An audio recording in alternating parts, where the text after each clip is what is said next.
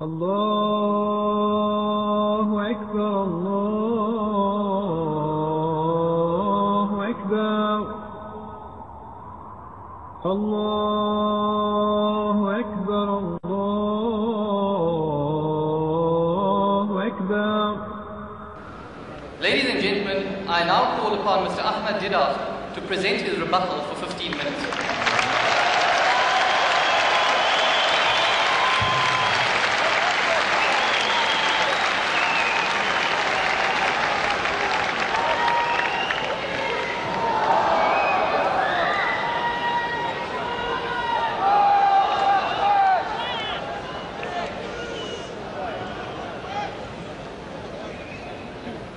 Mr. Chairman,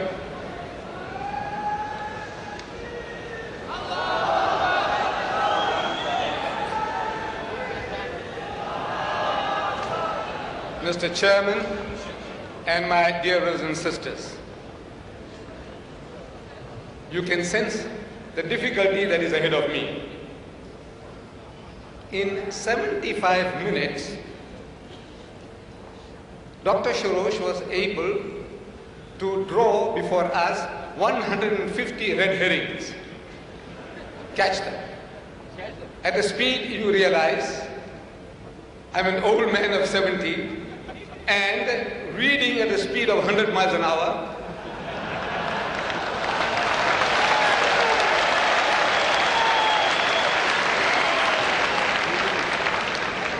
Makes it very, very difficult. You appreciate, makes it very difficult for anybody. So now, towards the end, he made some charge about the Prophet of Islam, that he didn't know the difference between Maryam, the mother of Jesus, and Miriam, the sister of Harun and Musa. Therefore,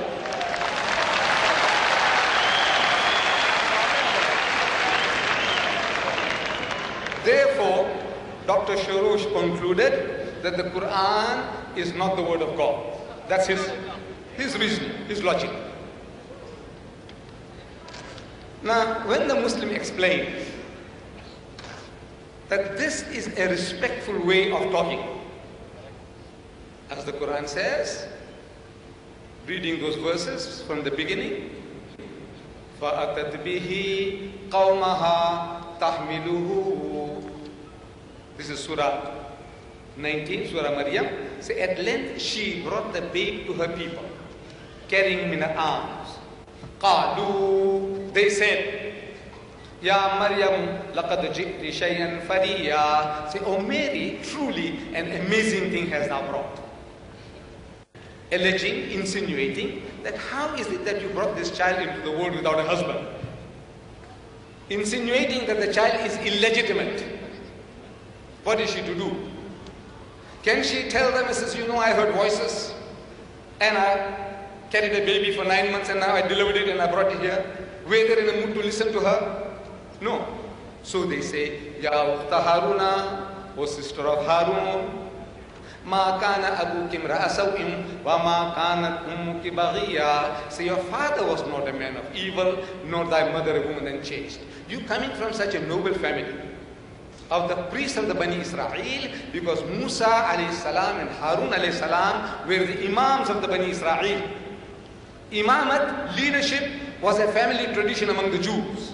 And as such, you coming from a noble ancestry of being in the family of Harun, Ukhta Harun, and your father was a good man, your mother was a virtuous woman, how is it that you brought this child without a husband? What is she to do? She points to the babe. Ask him, because she knew that this is no ordinary child. فَأَشَارَتْ إِلَيْهِ, but she pointed to the babe, and the babe, by a miracle, Jesus spoke from his mother's arms.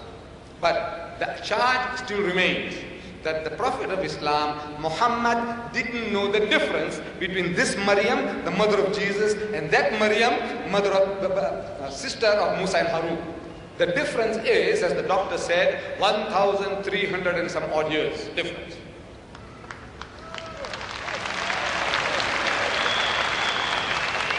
to the most reasonable explanation given by the Muslim, the Christian nods his head. He says, no, Muhammad didn't know the difference.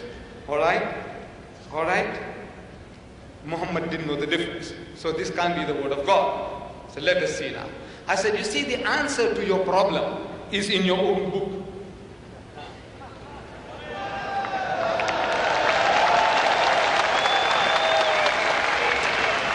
The Bible. It's in your Holy Bible. Where is it? It is in the first book of the New Testament.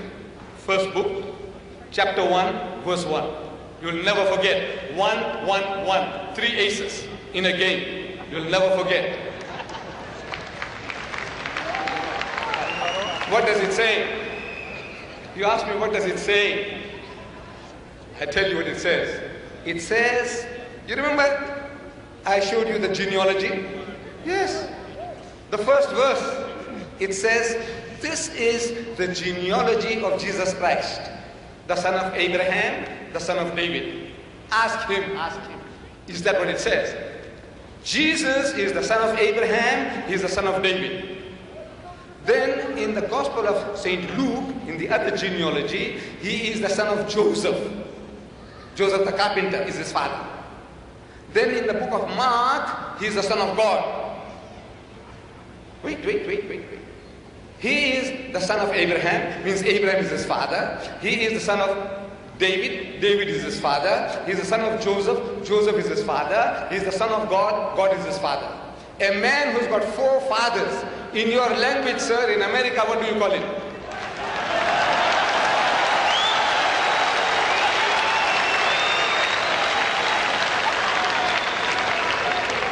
He can respond. He said, no, it doesn't mean that. So what does it mean? So he starts explaining. I said, you see, it's the same. You are, look, Jesus told you, he warned you. He said, judge not that ye be not judged. For with what judgment ye judge, ye shall be judged. He said, you hypocrite, why seest thou the mote in thy brother's eyes, and seest not the beam in thy own eye? So first remove the beam from your own eye. You see, our brother has been quoting so many words. Arabic.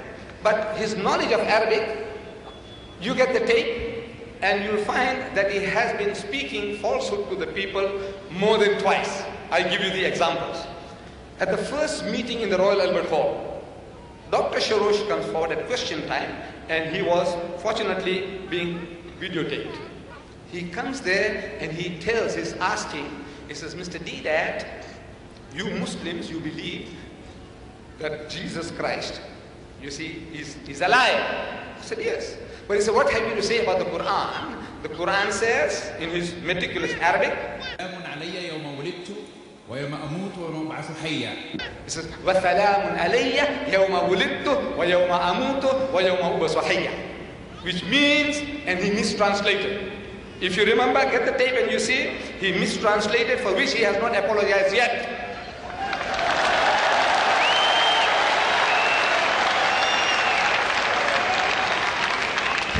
He mistranslated, he said, therefore Jesus was born, he died, and he rose again. So peace is on me, the day that I was born, the day that I died, and the day that I shall be raised to life again. He mistranslated, as an Arab, it was inexcusable. Knowing Arabic, he mistranslated the word وَيَوْمَ أَمُوتُ as died, when it is in the future tense, the day that I die, not died. He mistranslated.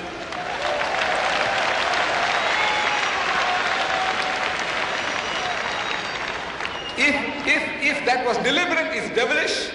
If it is in ignorance, inexcusable. Then again, at the second debate, he goes on to tell his audience in the Royal Albert Hall that the Trinity is in the Quran 113 times. And he quotes, Bismillah ar-Rahman ar-Rahim. We see the Trinity 113 times in the Quran, like the Bible says, Bismillah wal ibn wa ruh al-Qudus. Bismillahir Rahmanir Rahim. Trinity, he says that's the Trinity. As an Arab, inexcusable, if he's deliberately doing it, is devilish. Look, his knowledge of Arabic, poor, very poor.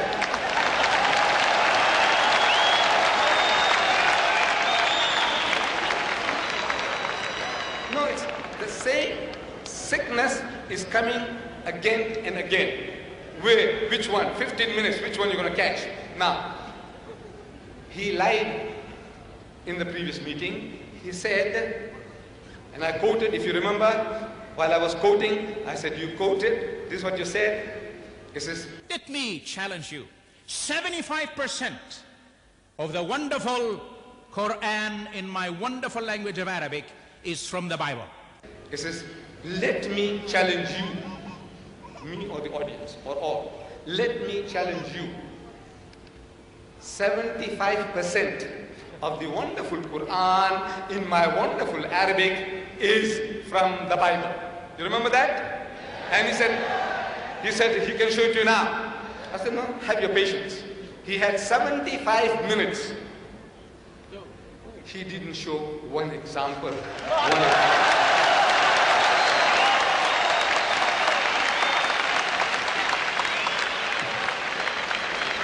75% of this book is copied in that, and he could not show us one example.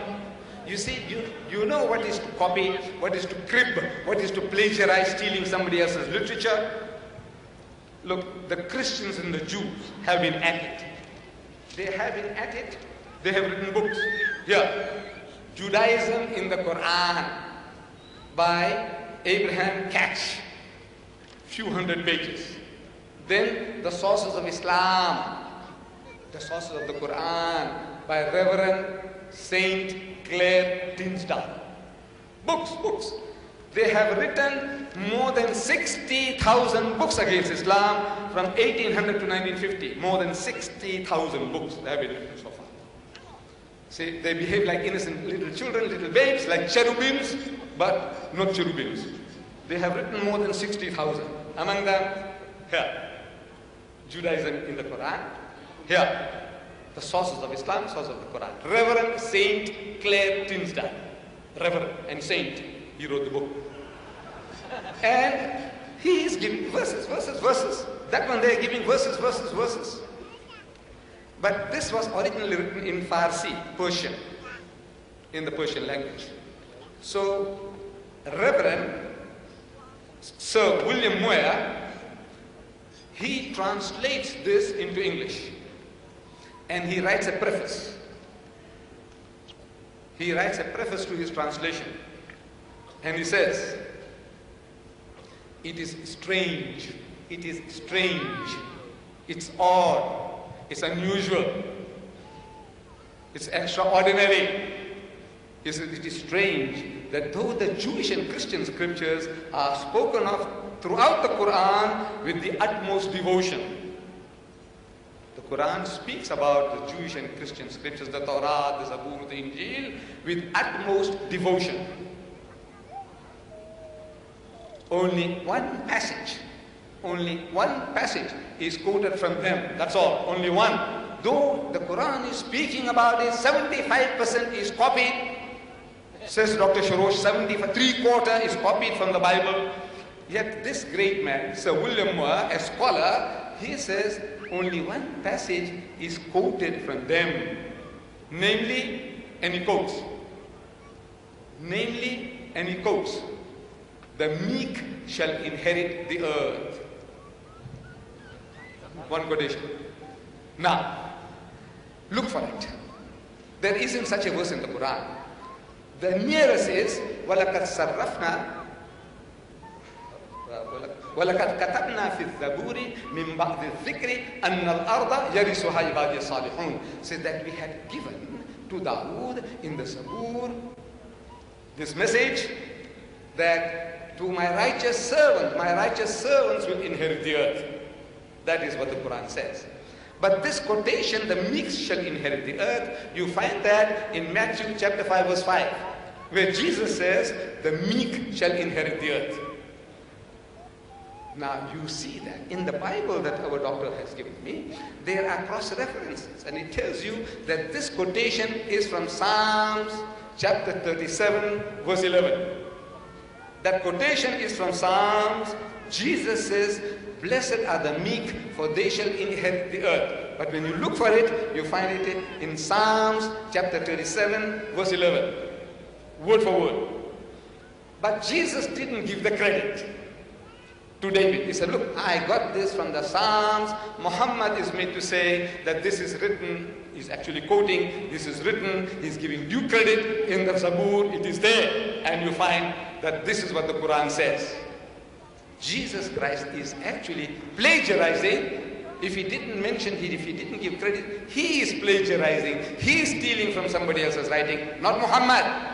So, still, you see, look, what is to copy? What is to crib?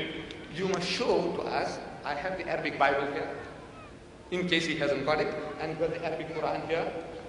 What he must show here, that in the Arabic Bible, Jesus says, I and my Father are one. So look in the Quran, Muhammad says, I and my Father are one. In the Bible, Jesus says that he that has seen me has seen the Father. And you see, Muhammad also says, for example, that he that has seen me has seen the Father. This is what is called copying. This is what is called cribbing. This is what is called plagiarism. So far, in the 75 long minutes, unbearably long minutes, he has not yet given us a single phrase or word that Muhammad is copied from his 75% in the Bible. The Arabic Bible is here, sir, easy for you, and the Arabic Quran is also here, making it easy for you. Thank you, Mr. Deedat.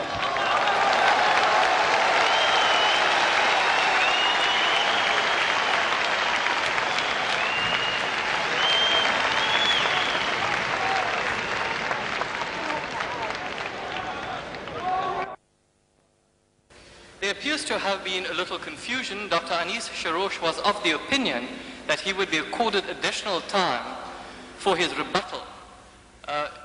He appears to have been laboring under the mistaken belief that the time allocated and in fact utilized by him initially, the 90 minutes, did not include the 15 minutes for the rebuttal. In view of this, both the sides have agreed that he will be now allocated 15 minutes for his rebuttal, after which, please, ladies and gentlemen, please, let me complete, after which Mr. Ahmed Deedat will be given another 15 minutes to continue his rebuttal.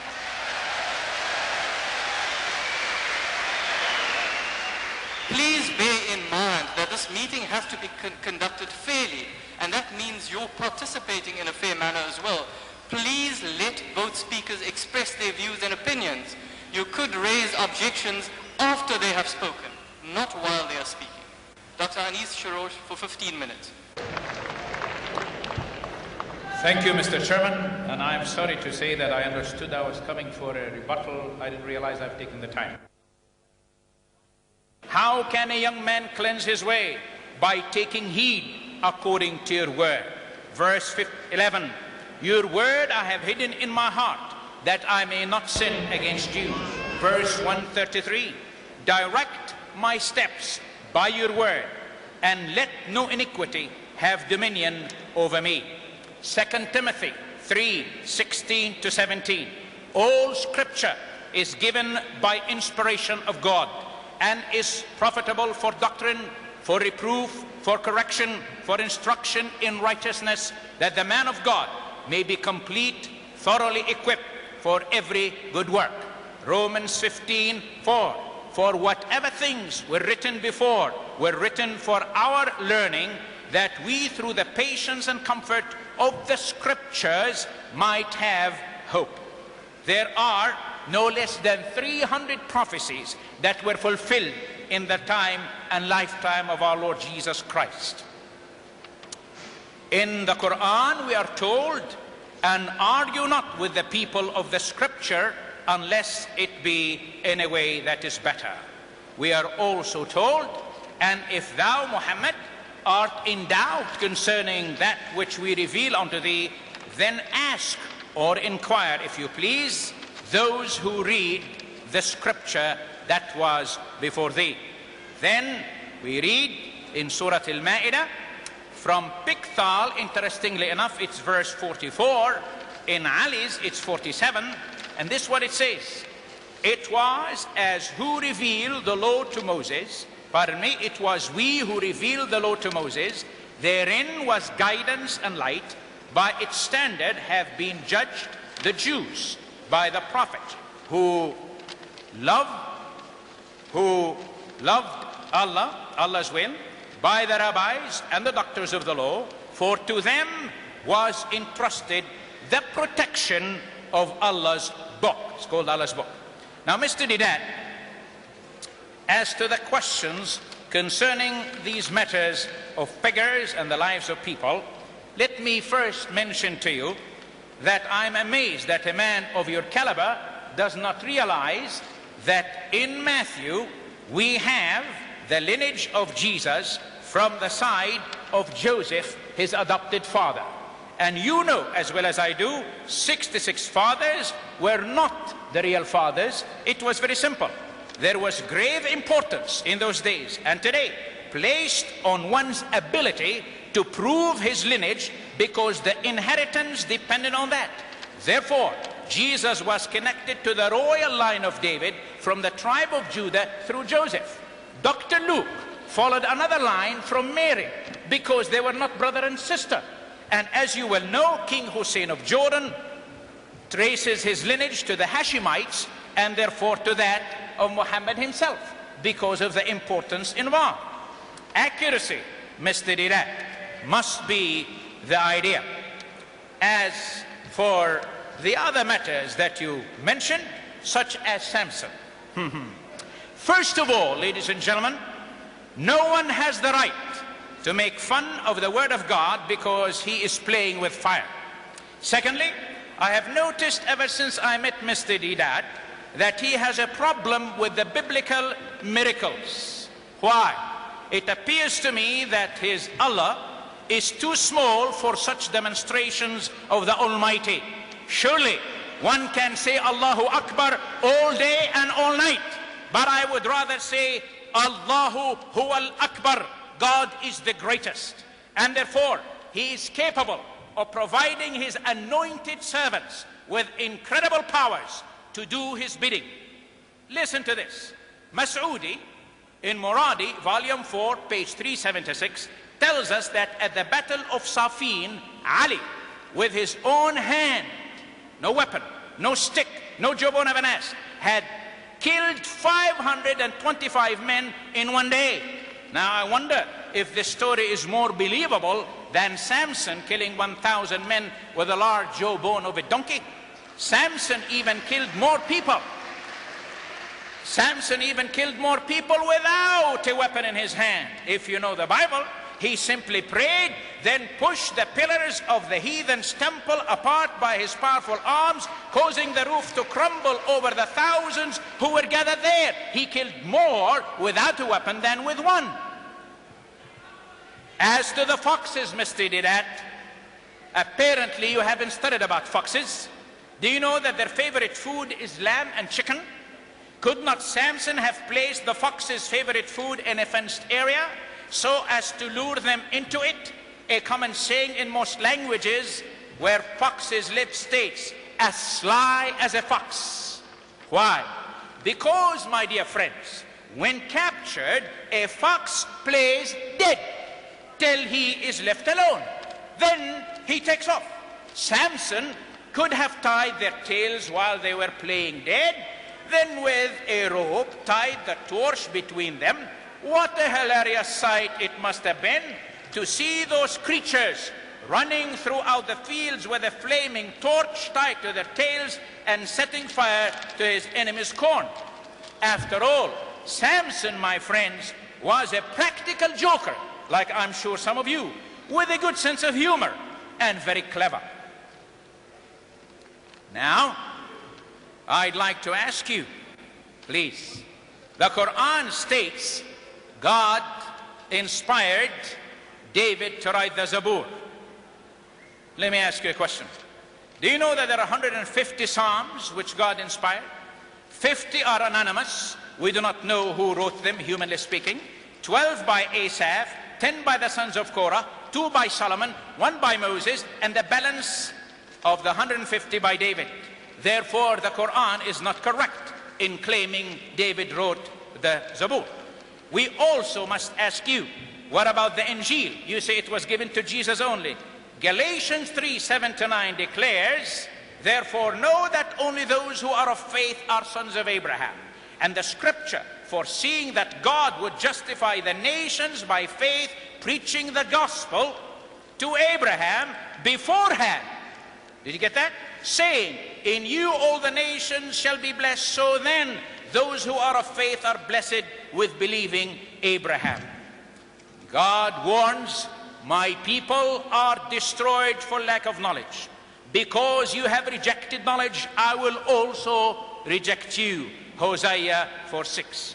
Brethren, my heart's desire and prayer to God for all Muslims is that they may be saved. For I bear them witness that they have a real zeal for God, but not according to knowledge. For they, being ignorant of God's righteousness and seeking to establish their own righteousness, have not submitted to the righteousness of God. For Christ is the end of the law, for righteousness to everyone who believes. For Moses writes about the righteousness which is of the law, the man who does those things shall live by them. But the righteousness of faith speaks in this way. Do not say in your heart, who will ascend into heaven? That is to bring Christ down from heaven. Or who will descend into the abyss? That is to bring Christ up from the dead. But what does it say? The word is near you, even in your mouth and in your heart. That is the word of faith which we preach. That if you confess with your mouth that Lord Jesus and believe in your heart that God has raised him from the dead, you will be saved. For with the heart one believes to righteousness, and with the mouth confession is made to salvation. So then faith comes by hearing, and hearing by the word of God. For the grace of God that brings salvation has appeared to all men, teaching that denying ungodliness and worldly lust, we should live soberly, righteously, and godly in the present age, looking for the blessed hope and glorious appearing of our great God and Savior Jesus Christ, who gave himself for us, that he might redeem us from every lawless deed and purify for himself his own special people, zealous for God and for good works. Ladies and gentlemen, these are not my words. These are from Hosea chapter 4, verse 6, from Romans 10, 1 through 10 and 17, and from Titus 2, 11 to 14. How much time do I have? About 3 minutes. Yes. All right. Old Testament was concluded 1,000 years before the Quran. The New Testament was concluded by over 500 years before the Quran.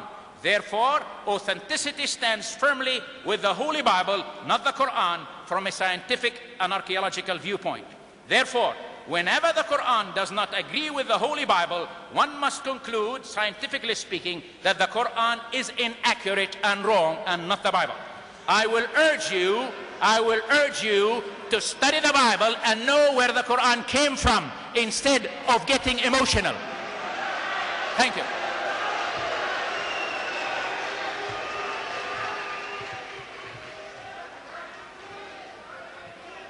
Ladies and gentlemen, your attention, please. There are a few announcements before I call Mr. Deedat to present his rebuttal. Ladies and gentlemen, there will be a sequel to this debate or symposium at this venue tomorrow at 6:30 p.m. There was a newspaper report which expressed negative sentiments about Dr. Anis Sharosh having to come all the way from America to engage in the symposium or debate here.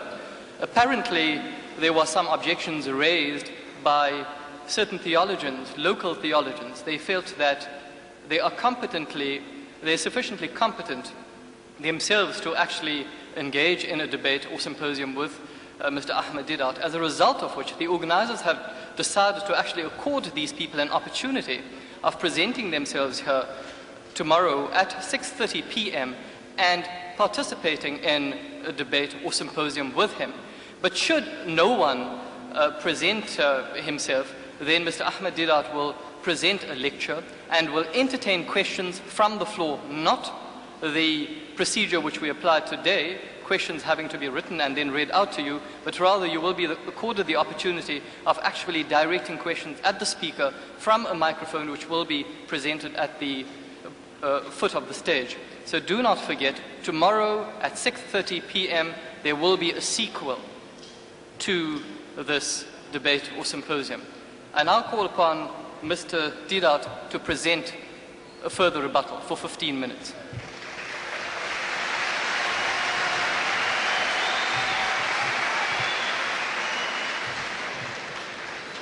Mr. Chairman and brethren, the Quran and the Bible have been both begging Dr. Sharosh to find those 3/4, 75% of this book was copied from that. They'll remain begging.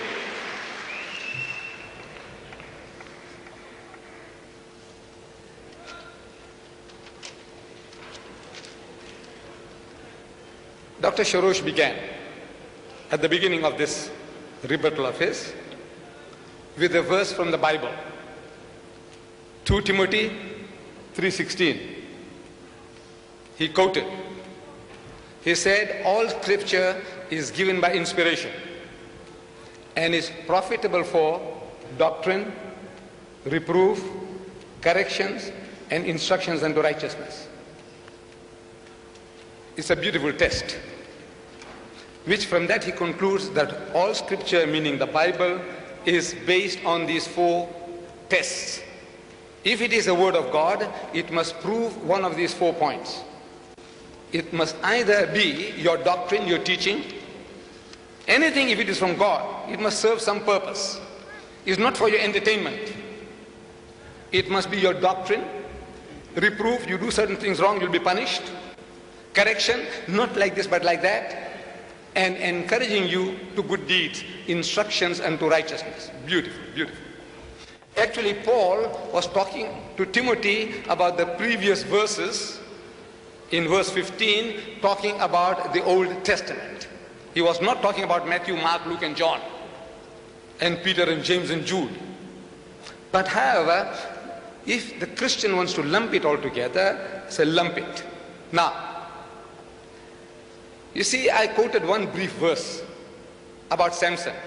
Samson goes to Gaza and he sees a harlot and he goes into her. This is supposed to be in the Word of God.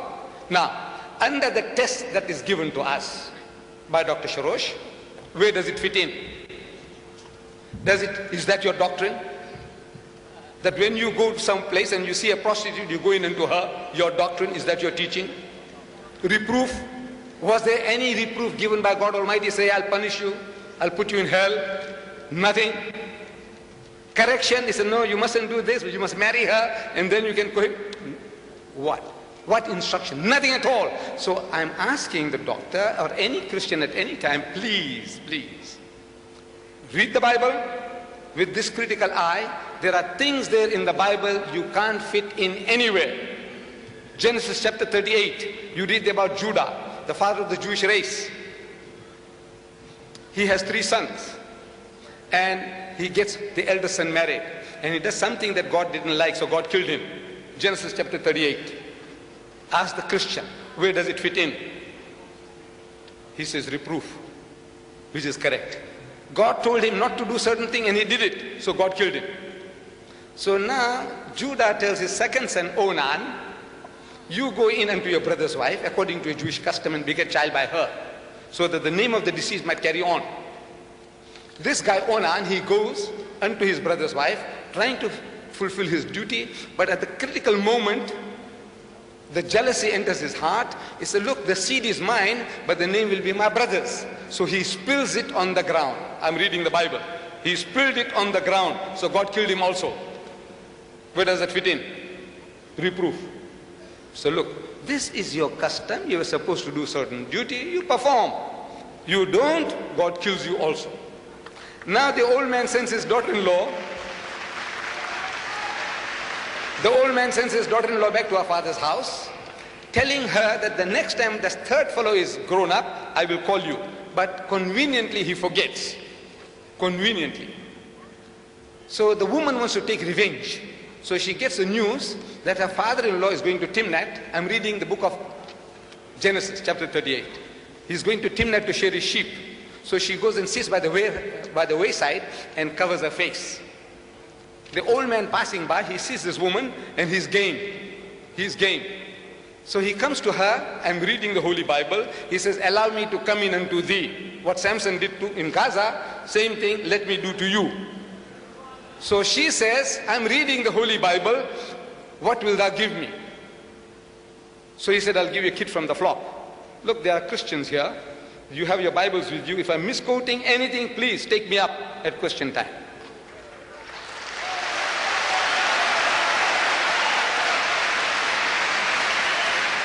He said, I'll give you a kid, a goat kid from the flock.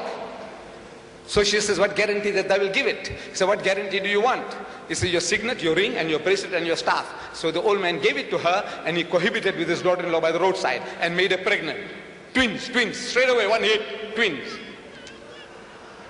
And these twins are Fares and Zara, who are the great-grandfathers of Jesus Christ, according to the genealogy.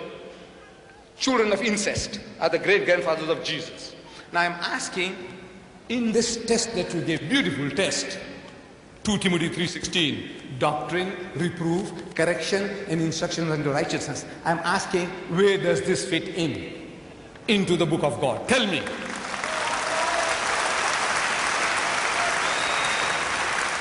And if you can't fit in anywhere, then it fits into pornography. Pornography. You see, he had a small joke against the Muslims about polygamy. You see, since Islam allows you to marry 4. He didn't quote the verse correctly. He was saying Surah Nisa, verse 3, or something to the effect. The Quran says, marry women of your choice by 2s and 3s and 4s. But if you cannot do justice between them, marry only one.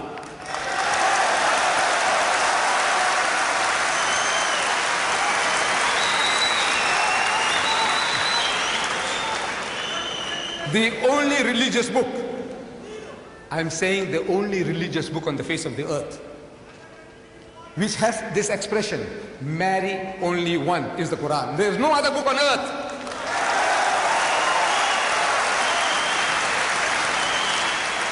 And this is the solution to your problem. He has settled down in America. He has married a beautiful young lady, an American woman. Congratulations. But now, wait.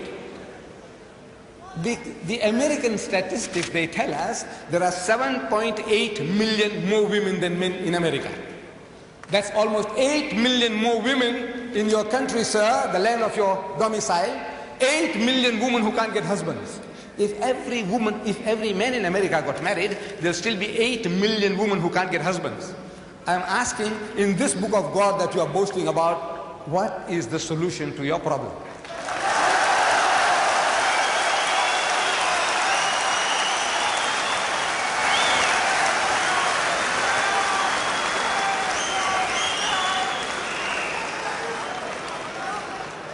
Jimmy Swaggart.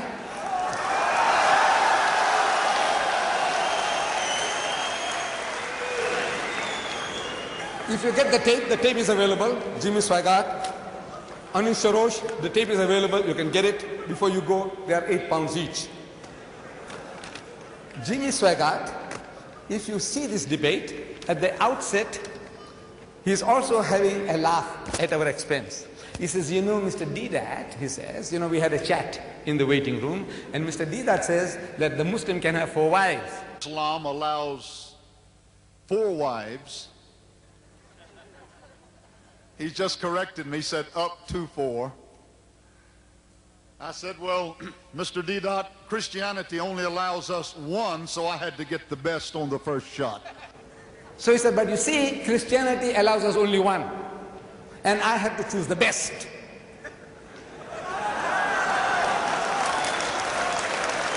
Get the tape? Get the tape? He said, I have to choose the best. And you know, the best was not good enough.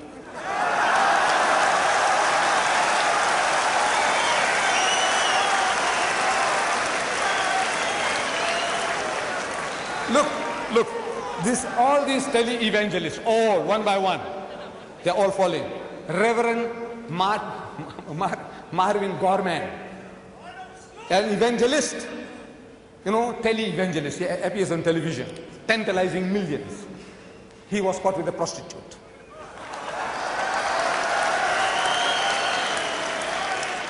Jim Becker, with Jessica Hans, another prostitute. Jimmy Swaggart, average of 2 trips a month to the prostitute for his satisfaction. I said, you laugh at us? You are a fool. I said, the laugh is on you.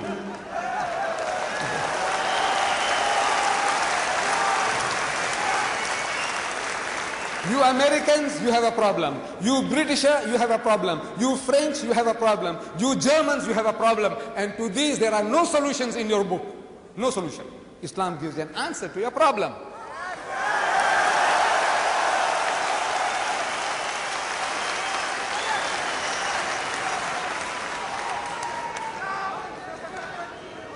Divorce.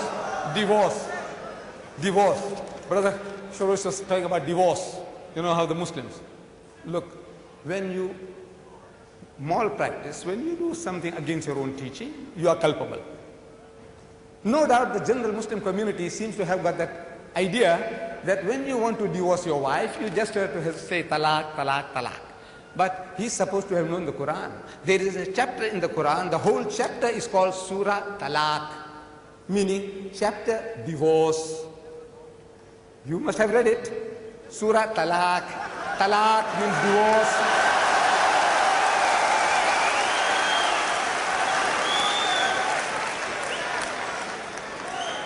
At the outset, Brother Shorosh, he said he has been studying the Quran for 2 years now. 2 years. Sure. See what the Quran says, please, brother. And then point a finger at the Quran and say, look, this Quranic teaching is not right, it's not feasible, it's unreasonable.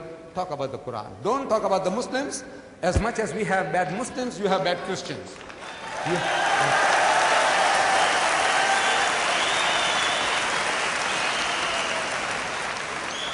He also quoted a Quranic verse, La ikraha fid din, which means there is no compulsion in religion. Compulsion is worthless. At the point of the gun or the knife, you force somebody to say, read the Shahada, the Kalima, the Creed of Islam, and the man is forced to read. What is it worth? Nothing. There is no compulsion in religion. But the insinuation is that the Muslims were doing compulsion. I said, look, my brother, Shorosh, you are a proof that the Muslims didn't use any compulsion for 1,400 years.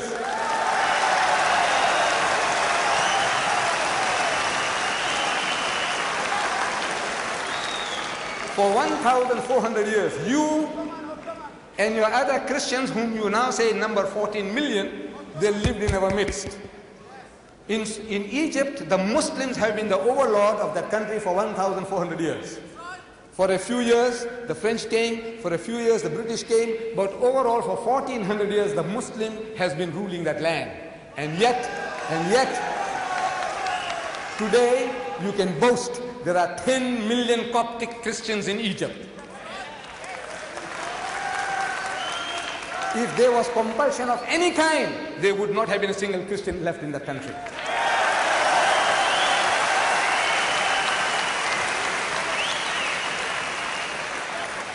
The Muslims ruled Spain for 800 years.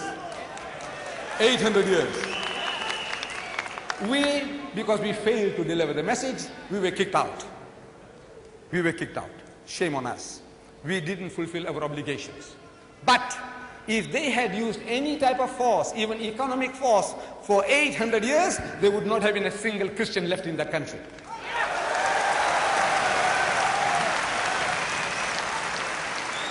We Muslims, we ruled India for 1,000 years. But after 1,000 years of Muslim rule, eventually when partition takes place, the Muslim gets 1/4, the Hindu gets 3/4. Why? Because we didn't do the job. We didn't use any compulsion.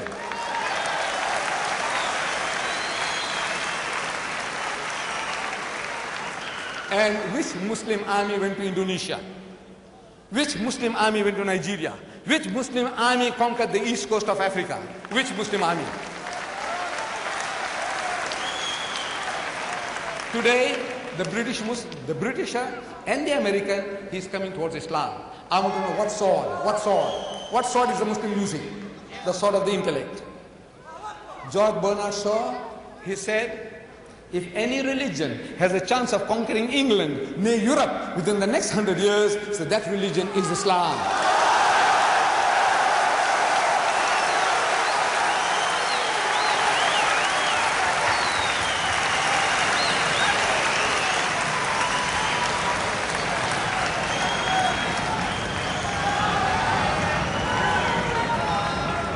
Look, Bernard Shaw had the foresight, he could see. But we Muslims, we have failed Islam. Wallah, we have failed. We have failed. We haven't made a start yet. We believe. We say we believe, but we have not made a start yet. This is our problem. The destiny is ours. Wallah, it is ours. Allah says, لِيُزْهِرَهُ عَلَى الدِّينِ كُلِّهِ. He has given you a deen, a way of life that is to master, overcome and supersede them all, bulldoze them all, whether it be Hinduism, Buddhism, Christianism, communism, Judaism, every ism.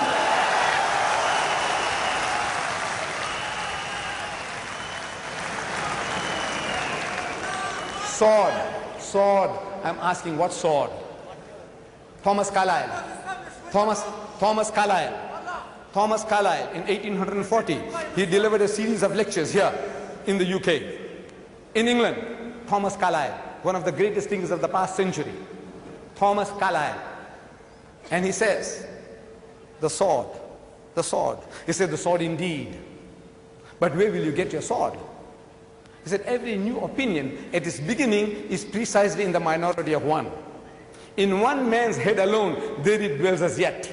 That he take a sword and try to propagate with that will do little for him. He said, first you must get your sword.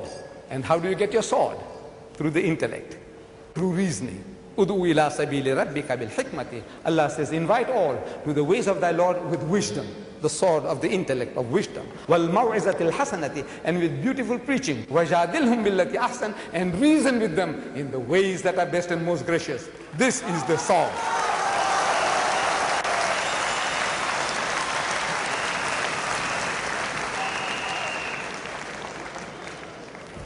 This is the last point that I can handle in the time given to me. Dr. Sharosh said Muhammad was not an ummi. He was a literate man.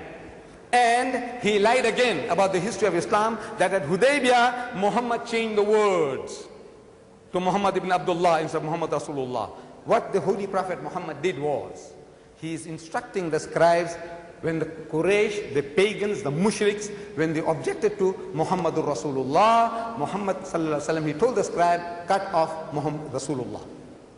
So the disciple, in love and feeling, they said, no, we can't cut it off with our own hands. We can't cut it off. We can't say that Muhammad is not Rasulullah. So now what to do? The treaty was being jeopardized. So the Holy Prophet is asking, where are these words, Muhammadur Rasulullah? So he saw the word Rasulullah and he took the pen and he marked it off. That is what he did. He didn't put Muhammad ibn Abdullah.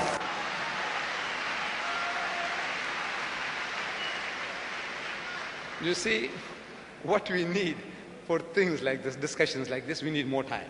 We need point by point discussion. In 75 minutes, you throw 150 red herrings and say, come on, catch. It is not done.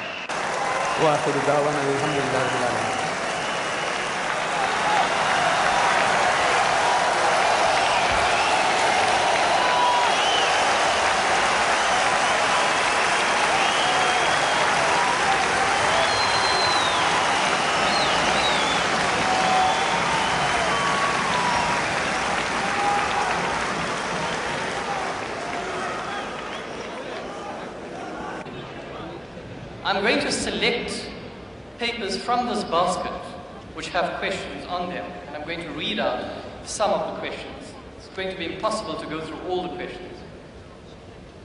So the stewards who are collecting questions I don't think we'd be able to go through those questions which you are collecting, so it's really pointless. First question to Dr. Sharosh. Jesus forgave the women caught in the act of adultery. Reference John 4-18, saying, "Go and sin no more." If Jesus was part of the triune Godhood when Adam and Eve disobeyed him and the Holy Ghost, then why did Jesus not intervene, being the embodiment of love, and forgive Adam, Eve, and the serpent, saying, "Go and sin no more"? To answer your question, I would simply say this. The background of the story is, number one, the Jews had developed, unfortunately, two laws, one for the women and one for the men. It was to be both stoned.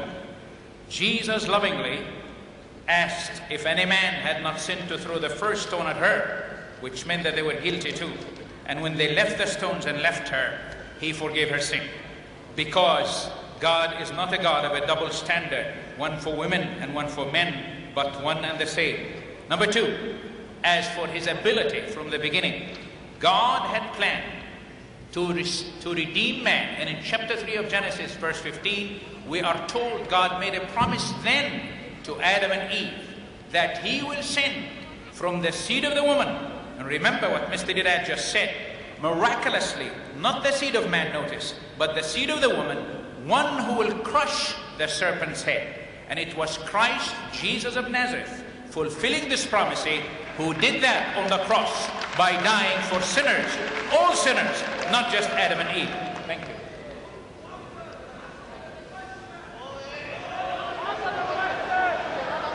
Ladies and gentlemen, if you are of the opinion that the speaker has not answered the question, and if you're correct in your belief, then that would obviously amount to a default on the part of the speaker. So I would suggest that you refrain from disturbance and expressing opinions from the floor. First question, addressed to Mr. Ahmed Deedat.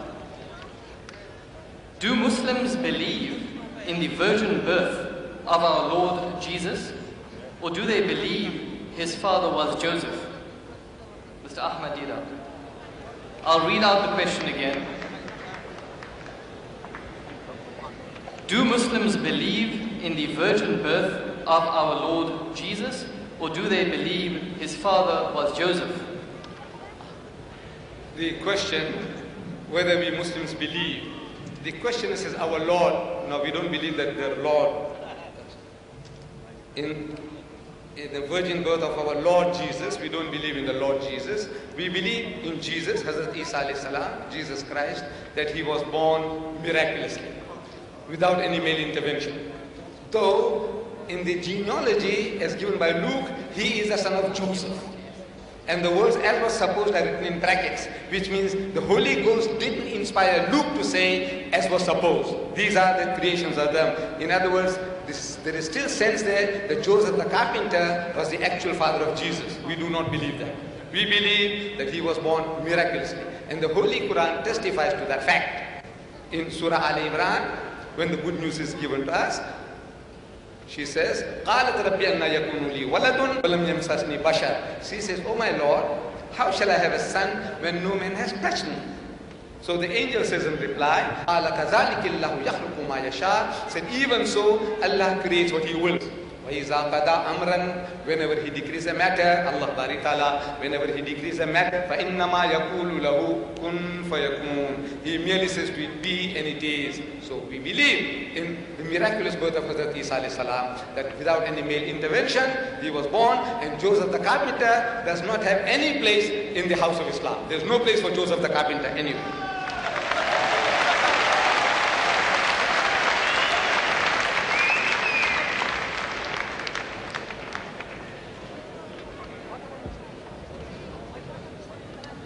The next question, ladies and gentlemen, is addressed to Dr. Anis Sharosh. It reads, a Dublin housewife, it's obviously from a Dublin housewife. Mrs. Ann Spicer had asked the Irish censors to ban the Bible because she claims One, it glorifies sex. Two, it accepts the sexual abuse of young girls. And three, it supports mutilation. As an expert on the Bible, what have you to say about her accusations? Dr. Anis Shirrosh.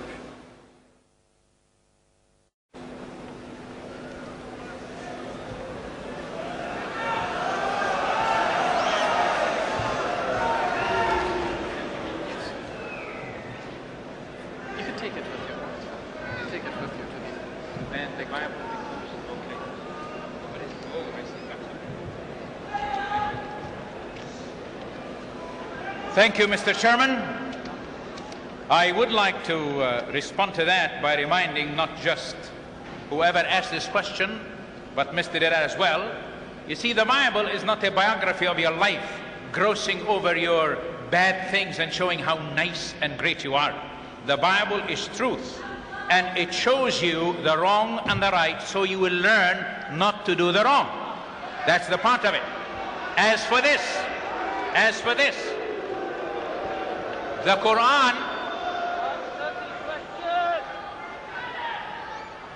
Quran also glorifies sex, inasmuch as it tells you you have 72 ladies waiting for you when you get there.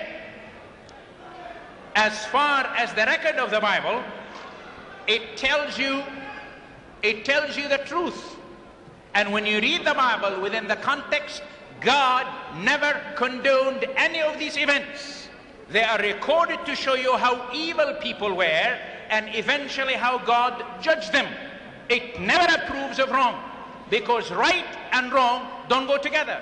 Darkness and light don't go together.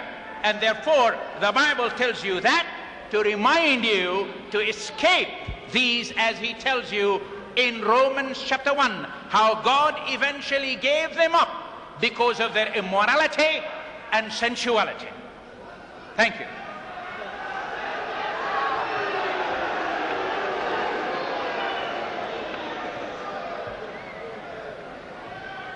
The next question addressed to Mr. Deedat, and it reads, through your knowledge of the Muslim faith, can you vouch for the fact that Muhammad was not anti-Christ?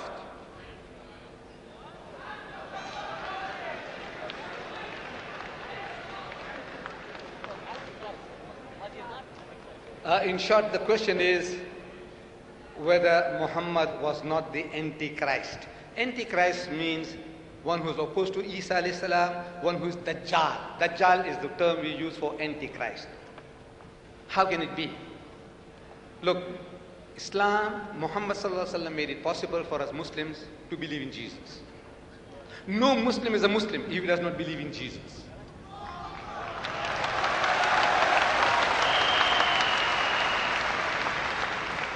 We Muslims are made to believe on the authority of this holy book, the Quran, that Jesus Christ was one of the mightiest messengers of God. We are made to believe that he was born miraculously. We are made to believe that he was the Christ, the Masih, the Messiah. We are made to believe that he gave life to the dead by God's permission, and he healed those born blind and the lepers by God's permission.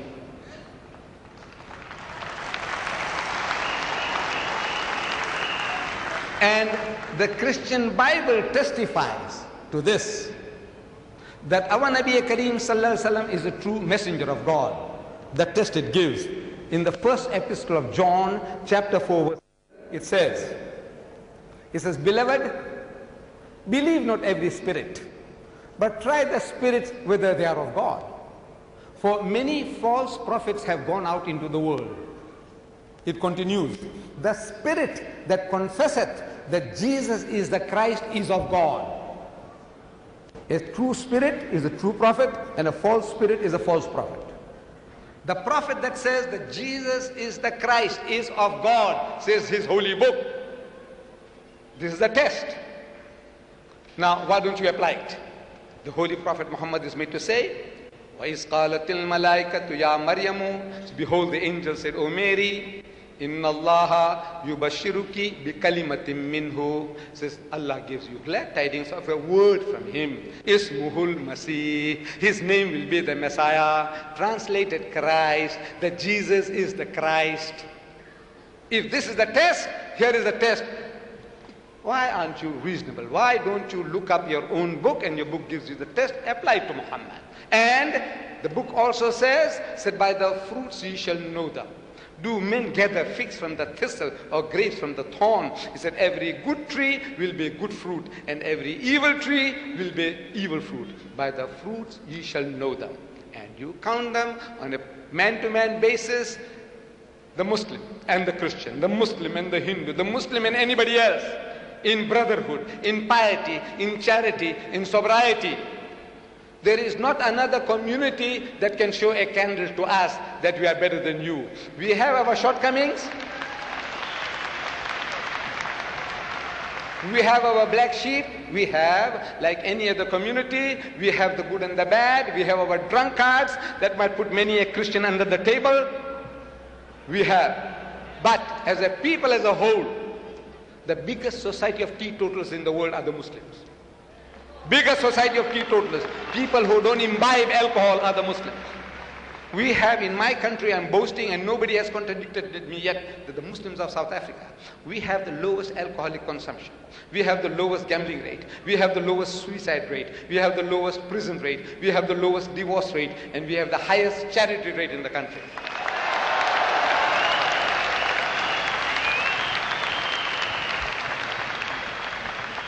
Jesus said, by the fruits ye shall know them. It says, judge them by the fruits, not by individuals. This ruler had done certain thing wrong and that guy had done certain thing wrong. I said, why don't you look at your own man? You know, Hitler, who was he? Christian. Mussolini, who was he? Christian. Talk about them. Look.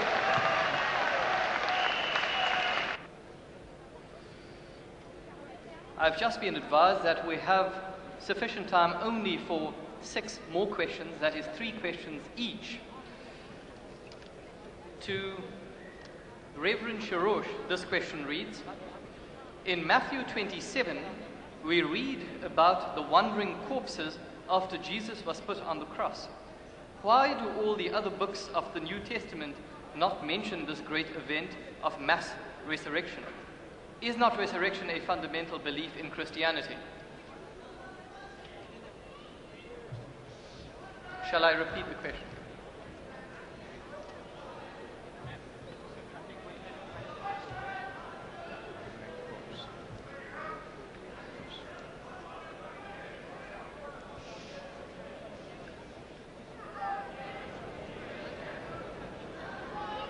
The question, in Matthew 27, we read about the wandering corpses after Jesus was put on the cross. I wonder what happened to Uzair and his donkey after he was raised 100 years after they were dead. Why do all the other books of the New Testament mention this great event? I guess what he means, why not? Why do all the other books of the New Testament not mention this great event of mass resurrection? I do not feel embarrassed to say to you, I do not know why. But I know this much. It was. I do not think it deserves clapping because none of you is so intelligent to know all the answers, because you would be God. Now, I'm not finished. I'm not finished. Number two, this was a token from God Almighty about the coming resurrection which will take place at the end of time. So God was giving us a foretaste, if you please, of what is about to take place. He says, is not resurrection a fundamental belief in Christianity? Yes, it is. And that's why Jesus was the firstborn of the dead. And that's why he tells us that we one day, when the trumpet will sound, which is also borrowed by Muhammad from the Bible, when the trumpet sounds, the dead in Christ shall rise first, and we who are alive shall be taken in the clouds. God's word is to be believed. Whether you understand it or not is a difficulty that you may face. Take for instance the Quran. I would like to ask, how many of you Arabic speaking people understand the Quran in Arabic? Oh yeah? No kidding. You're not telling the truth, because scholars, oh no, no. Listen to this. The commentator, the newest, listen, the most modern book about the Islamic verses, which is a thick book, this thick, by Dr. Cassis, says that the Quran is untranslatable from Arabic to any other language, and therefore it is not understood. That's the truth. Thank you. The next question to Mr. Deedat. Don't you think that it is proof enough that Jesus is God because he brought Lazarus back from the dead?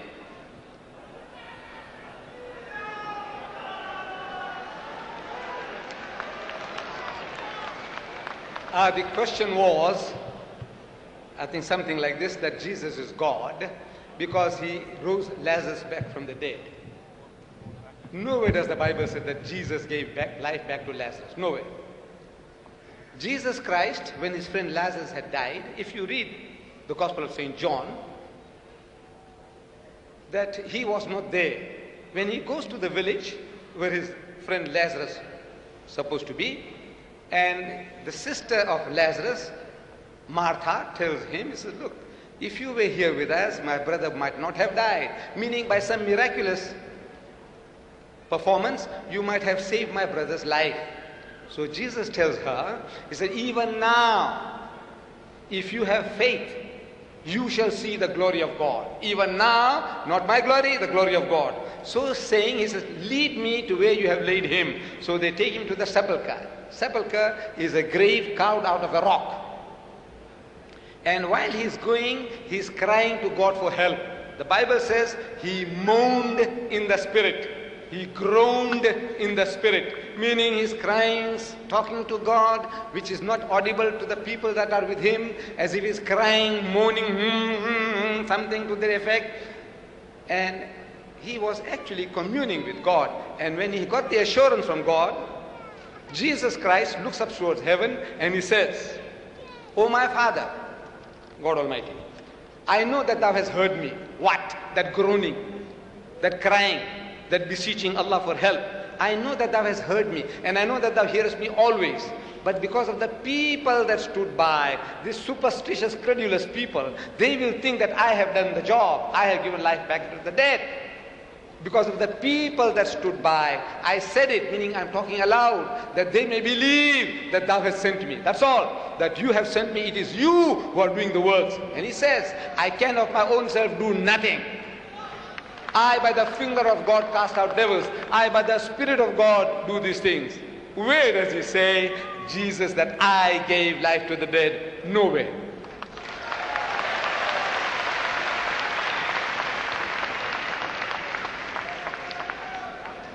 The next question to Dr. Sharosh doesn't appear to be very legible. I'll do my best. Which version of the Bible do you accept as authentic? Do you agree with the versions which were removed? 1 John 5:7, which read, "There are three who bear witness in," I don't know what that word reads, it's Lenin, I think, "the Father, the Word, and the Holy Ghost, and that these three are one." Dr. Sharosh, have you understood that question?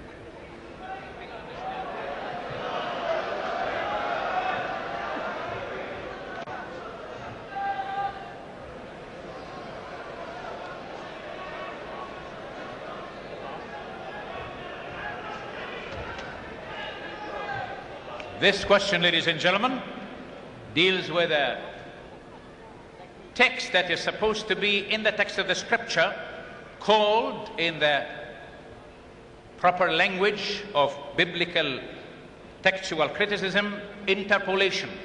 That means it is not in the original text. When we talk about the Bible, ladies and gentlemen, I think I need to remind you, you believe the Quran came in Arabic.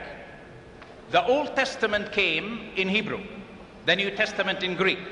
In order to understand precisely the meaning of the scripture, you need to go to the original language. In criticizing that scripture, shall we say, approaching it in analytical manner, we are not afraid when a passage had been interpolating the scripture to identify it. Whereas you have never been willing until this day in a public manner to approach the book in an analytical manner. And you have not been very carefully listening to what's being said. Instead, you've been jumping up and sounding off. Secondly, as for that verse itself, in the new textual translations, depending on the copies that we have from ancient Greek, such as the copy of Sinaiticus, such as the copies in Greek at the museum here in London, we have discovered the more ancient discoveries archaeologists make, the more carefully we are able to analyze and show you the precise writing from as far back as we can find. The question I have for you is this: why did Uthman burn all your Qur'ans? Do you realize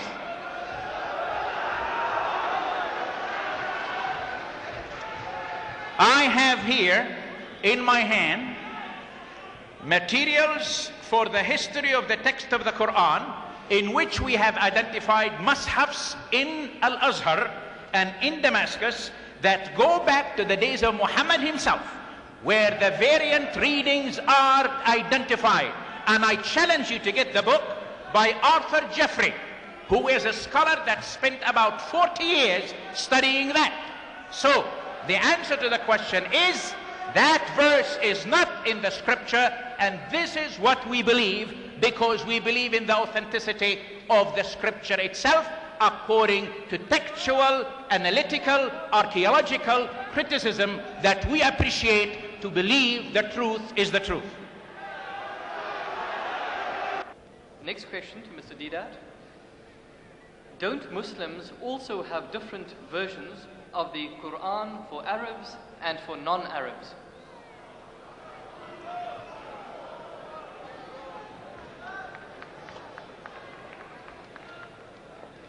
The question was, do Muslims also have different versions of the Quran? We have no different versions.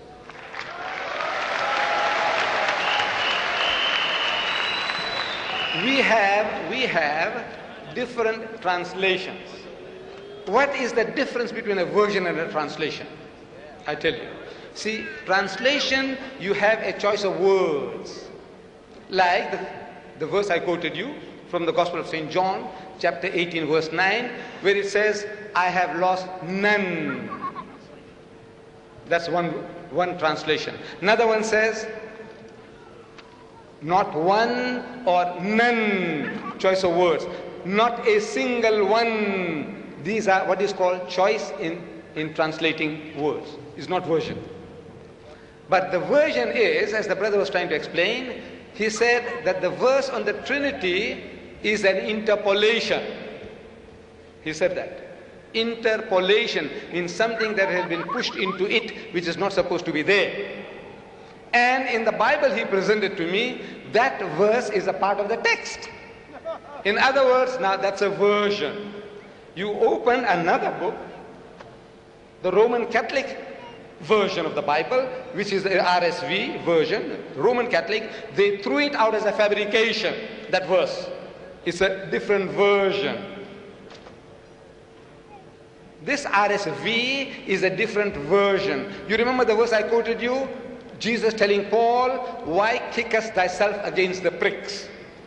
That verse, that filthy, dirty verse, is now thrown out of this as an interpolation, as a fabrication, as an adulteration. So it's a different version. Now you know what's a version. You see the version now, that one, this one has it. This one is thrown out. Version.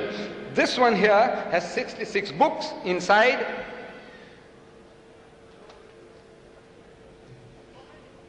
This one here has got 73 books inside. It's a different version.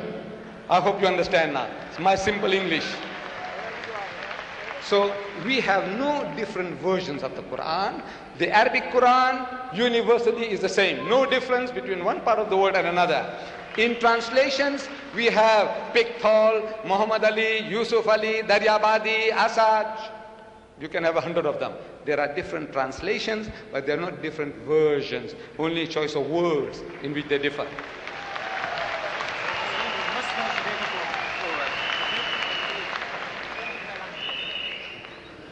Just two more questions, and I urge the speakers to address these questions as shortly as possible. I'm told that we have to round up now. To Dr. Anis Sharosh, why are the Apocrypha, which were accepted up to the time of Martin Luther as God's word, rejected by a portion of the Christian world? And why do Roman Catholics still accept them as God's word? What, in your opinion, disqualifies them from being the word of God? Whoever asks the question apparently does not know what he says. Because in the book, listen, please behave yourself. Now, all right. Don't act like children, please. All right. Now, the question. If you read this copy of the Bible, you will notice that it introduces you to the words that indicate these are suggested as helpful reading material. It never says they are inspired like the rest of the 66 books. And apparently, you think that they are. In my hand, I have the Quran by Pickthall, and I read here, فَاعْلَمْ أَنَّهُ لَا إِلَهَ إِلَّا اللَّهِ وَاسْتَغْفِرْ لِذَنْبِكَ وَلِلْمُؤْمِنِينَ وَالْمُؤْمِنَاتِ وَاللَّهُ يَعْلَمُ مُتَقَلِّبُكُمْ وَمَثْوَاكُمْ. Now in English, here is the translation. So know, O Muhammad, that there is no God save Allah, and ask for forgiveness for thy sin, and for believing men and believing women, Allah knoweth both your place of turmoil and your, and then he forgets the rest of the verse. It's right here. They forgot to translate the whole thing. What do you think of that? What do you think of that? Thank you. Ladies and gentlemen, ladies and gentlemen, ladies and gentlemen, your attention please. Your attention please. We have about a minute to go, and I want to put the last question to Mr. Deedat. Mr. Deedat, will you please answer this question as quickly as possible? Original sin is a reality. Why do Muslims reject this most important belief? Repeat the question. Original sin is a reality. Why do Muslims reject this most important belief? The question is asked about the original sin, that it is a reality. What do you mean the original sin? You see, the Christians, they believe that what Adam and Eve, when they ate the forbidden fruit, because of that, sin entered into the world. And every human child, from the time of Adam up to doomsday, is a sinner. And as such is destined to hell. Every human being goes to hell because of the sin of Adam and Eve. What they did, they ate the forbidden fruit, so God Almighty is going to put everybody into hell.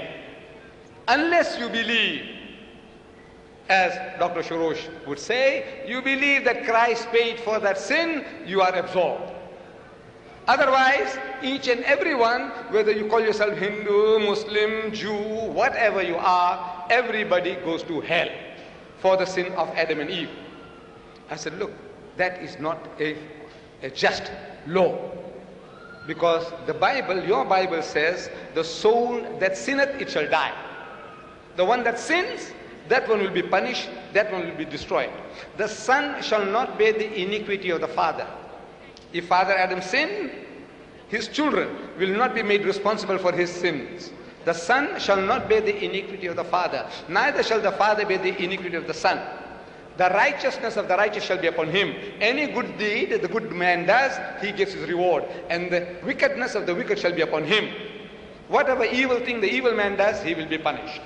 But if the wicked will turn, will repent, do istighfar from all the sin that he has committed, and do that which is lawful and right, he shall surely live, he shall not die. In other words, every person is personally responsible for his or her action. There is no such thing as man inherits sin, which is, in the words of one of our great Britisher, Major Yeats Brown. He wrote a book on the life of a Bengal Lancer, in which he says, referring to the Christian doctrine of the original sin and the redemption by the blood of Christ, Major Yeats Brown, he says, no heathen tribe has ever conceived so grotesque an idea, filthy, dirty, ugly idea. No heathen tribe has ever thought out such silly things. He says, no heathen tribe has ever conceived so grotesque an idea, involving as it does the assumption that man was born with a hereditary stain upon him, and that this stain, for which he was not personally responsible, was to be atoned for. And the creator of all things had to sacrifice his only begotten son to neutralize this mysterious curse. You see, it hasn't occurred to any backward barbaric people. No heathen tribe has ever thought of such things, such nonsense. There is no such thing as the original sin. Ladies and gentlemen, you're once again reminded about the lecture or debate which will be held at this venue tomorrow at 6:30 p.m. You're requested to attend and to support. Gratitude must be expressed to the organizers, Mr. Ahmed Deedat, Mr. Abdullah Deedat, Mr. Yusuf Deedat, and especially Mr. Shamshad Khan of the Islamic Propagation Center, which is situated at 481 Coventry Road, Small Heath, Birmingham, and his team who labored so relentlessly. Our appreciation to the speakers, Mr. Ahmed Deedat and Dr. Anis Sharosh, for their presentations, but perhaps the most important, thank you for attending. Assalamu alaikum, peace be with you.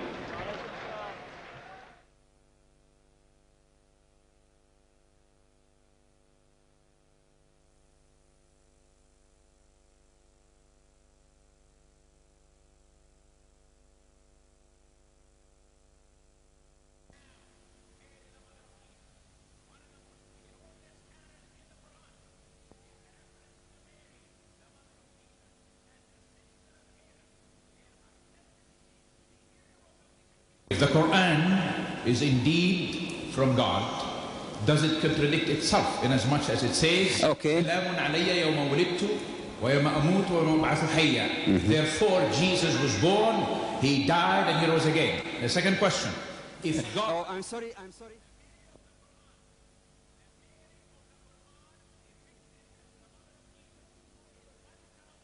Let me challenge you. 75% of the wonderful Quran in my wonderful language of Arabic is from the Bible. And I would urge you to look into the Bible and find out where these sources are. And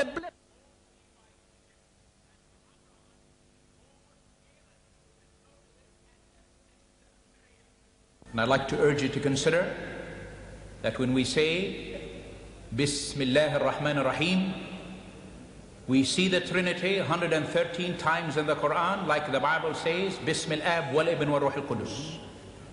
We must love one another. We must recognize the truth.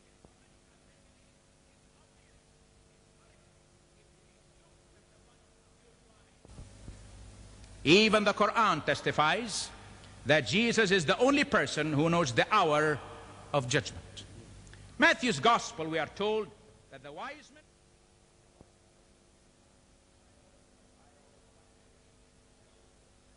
I also like to say that it will help to ask Mr. Deedat to see if he can explain to you, where did you come up with the word Isa in the Quran when his name is Yeshua in Arabic? I'd like to know about that. Furthermore, a small group of scholars in Jerusalem labored to achieve the fulfillment of a 16-year-old project. Bismillah ar-Rahman ar-Rahim. قل يا أيها الذين آمنوا إن كنتم تؤمنون بالله حقا فآمنوا بي ولا تخافوا إن لكم عند الله جنات نزلا فلأسبقنكم إلى الله لأعدها لكم ثم لآتينكم نزلة أخرى وإنكم لتعرفون السبيل إلى قبلة العليا. فقال له توما الحواري: مولانا إنا لنملك من ذلك علما. فقال له عيسى: أنا هو الصراط إلى الله حقا، ومن دوني لا تستطيعون إليه سبيلا، ومن عرفني فكأنما عرف الله، وإنكم منذ الآن تعرفونه وتبصرونه يقينا. فقال له فيليب الحواري: مولانا أرنا الله جهرة تكفينا. فقال عيسى: أولم تؤمنوا بعد وقد أقمت معكم دهرا، فمن رآني فكأنما رأى الله جهرا. For you who do not know Arabic, this is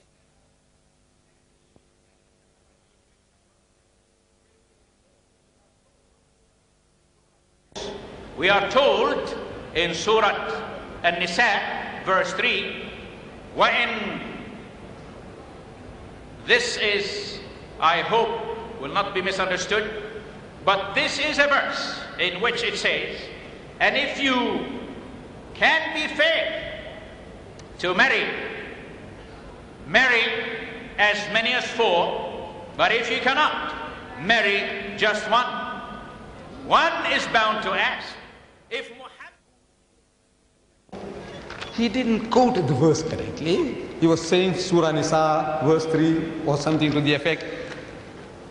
The Quran says, marry women of your choice by 2s and 3s and 4s, but if you cannot do justice between them, marry only one.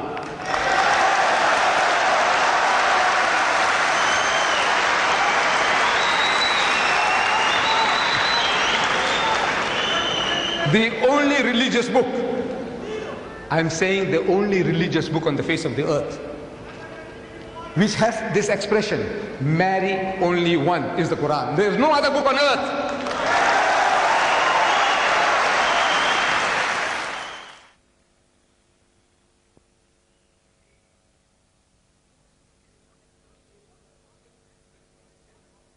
A Muslim husband may cast his wife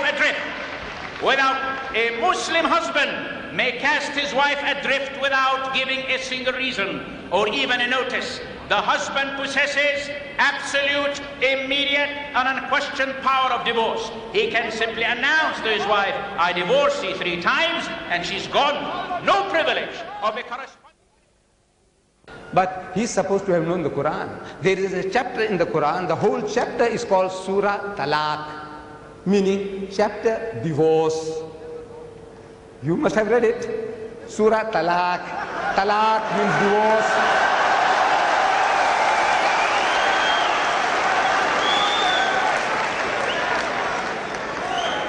At the outset, Brother Sharosh, he said he has been studying the Quran for 2 years now. 2 years. Sure. See what the Quran says, please, brother. And then point a finger at the Quran and say, look.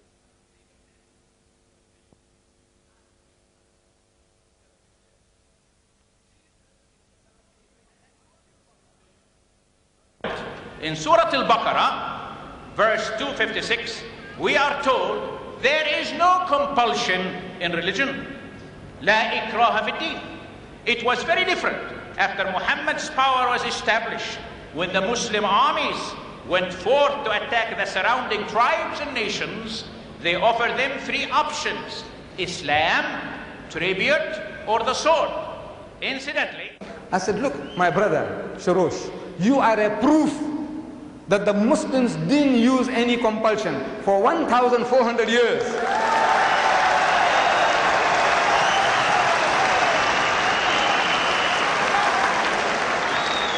For 1,400 years, you and your other Christians, whom you now say number 14 million, they lived in our midst. In Egypt, the Muslims have been the overlord of that country for 1,400 years. For a few years, the French came, for a few years, the British came, but overall for 1,400 years, the Muslim has been ruling that land. And yet, today, you can boast there are 10 million Coptic Christians in Egypt. If there was compulsion of any kind, there would not have been a single Christian left in that country.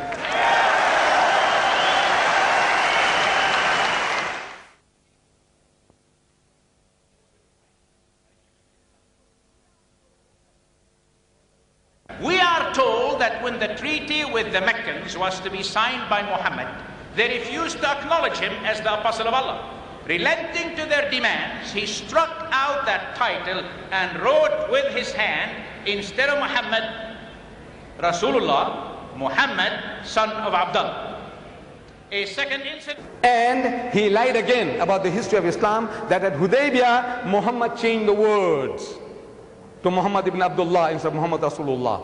What the Holy Prophet Muhammad did was, he is instructing the scribes, when the Quraysh, the pagans, the mushriks, when they objected to Muhammadur Rasulullah, Muhammad sallallahu alaihi wasallam, he told the scribe, cut off Muhammad Rasulullah. So the disciple, in love and feeling, they said, no, we can't cut it off with our own hands. We can't cut it off. We can't say that Muhammad is not Rasulullah. So now what to do?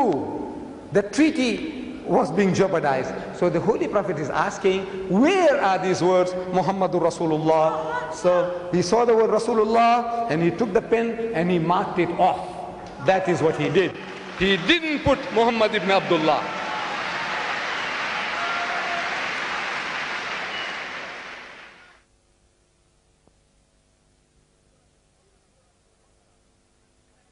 In Surah Al-Baqarah, verse 106, ما ننسخ من آية أو نفسها أو ننسها. That right?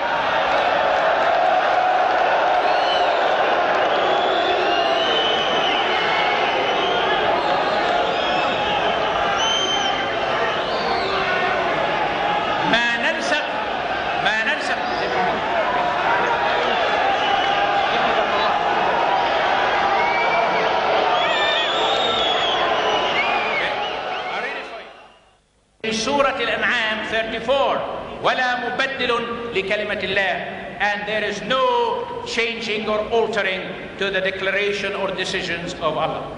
Muslims claim that the Quran, Surah Maryam 19:28 says, يَا أُخْتَ هَارُونَ مَا كَانَ أَبُوكِ أَمْرًا سَوِيًّا وَمَا كَانَتْ أُمَّكِ بَغِيًّا. The Mary,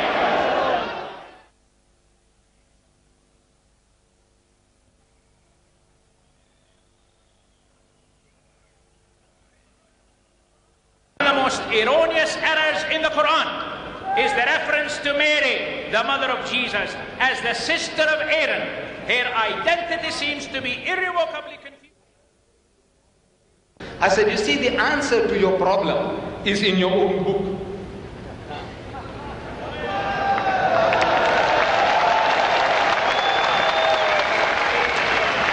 The Bible is in your Holy Bible. Where is it?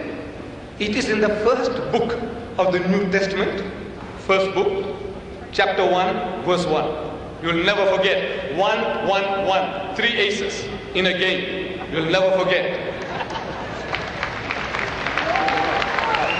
What does it say?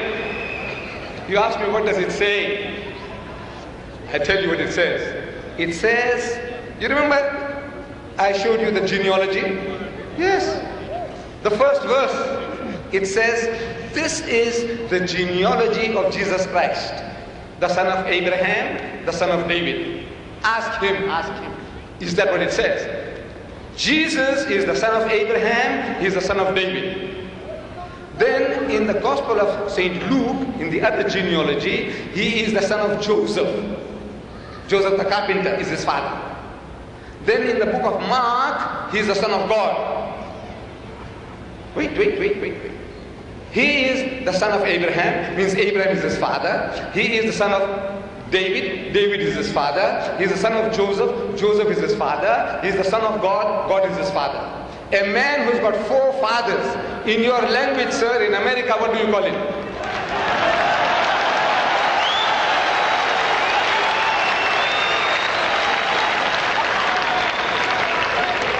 He can respond. He said, no, it doesn't mean that. So what does it mean? So he starts explaining. I said, you see, it's the same. Look, Jesus told you, he warned you. He said, judge not that ye be not judged. For with what judgment ye judge, ye shall be judged. He said, you hypocrite, why seest thou the mote in thy brother's eyes, and seest not the beam in thy own eye? So first remove the beam from your own eye.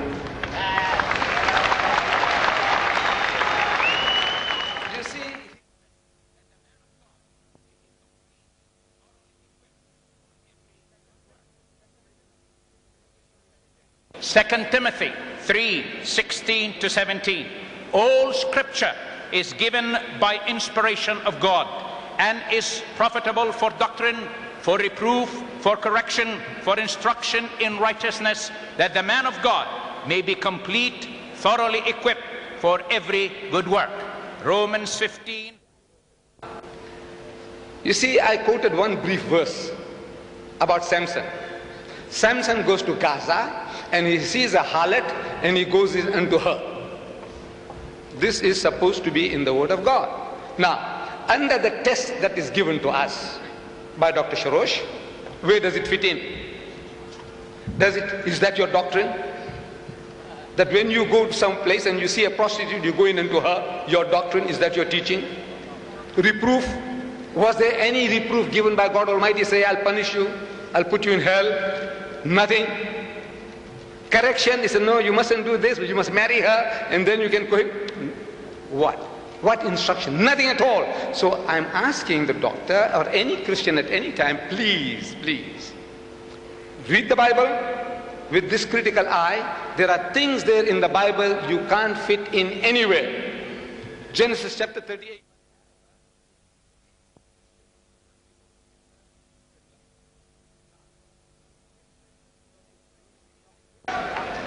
The next question to Dr. Sharosh doesn't appear to be very legible. I'll do my best.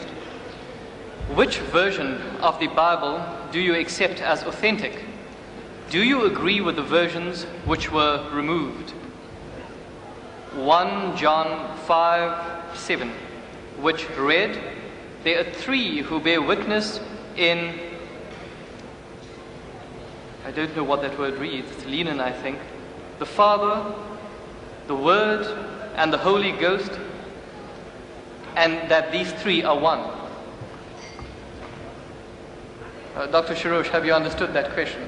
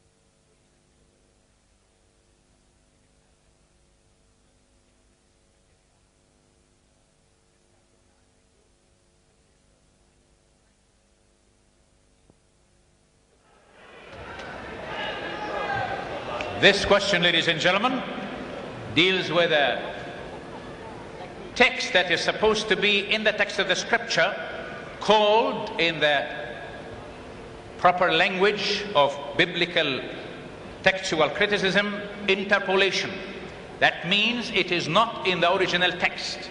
When we talk about the Bible, ladies and gentlemen, I think I need to... But the version is, as the brother was trying to explain, he said that the verse on the Trinity is an interpolation. He said that. Interpolation means something that has been pushed into it which is not supposed to be there.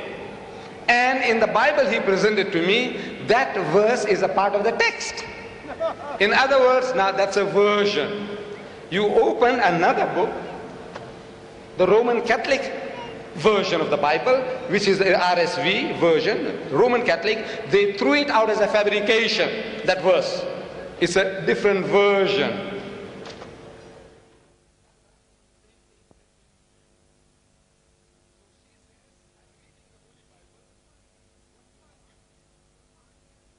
In my hand, I have the Quran by Pickthall, and I read here, فَاعْلَمْ أَنَّهُ لَا إِلَهَ إِلَّا اللَّهِ واستغفر لذنبك وللمؤمنين والمؤمنات والله يعلم متقلبكم ومثواكم.